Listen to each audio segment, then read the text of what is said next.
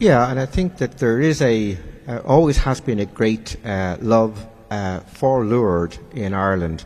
As you said at the introduction, I am with the Oblates of Mary Immaculate, and the first organised English language pilgrimage to Lourdes took place in 1883, which in fact was only 25 years after the apparition.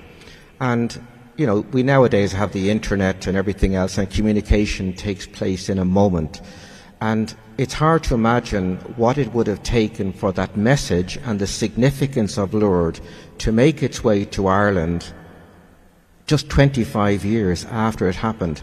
And not alone that, for, in this instance, an Oblate priest, Father William Ring, to actually go and understand the importance of organising a pilgrimage. And, you know, Helen has mentioned flying here to Lourdes, but in those days they had to get on a ship and maybe get to England, take the train, get across the Channel. It's hard to imagine what that must have been like for those people. And then to get all the way down to the southwest of France.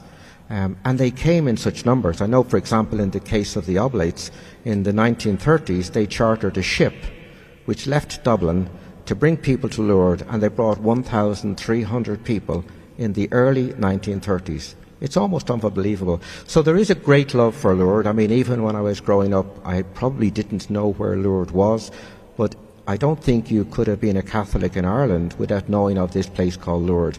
And so, you know, when finally, when I came for the first time, I came with the intention that somebody kept asking, okay, I'll come, but that's my one and only time that I'll come.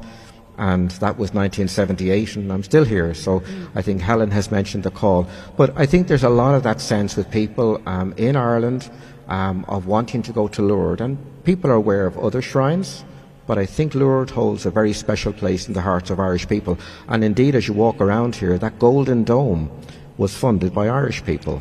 So it's, you know, we're not the largest group, we're not the biggest country in Europe, but even to this day, Lourdes is a special place for Irish people, and everybody has probably in their home a statue of Our Lady of Lourdes.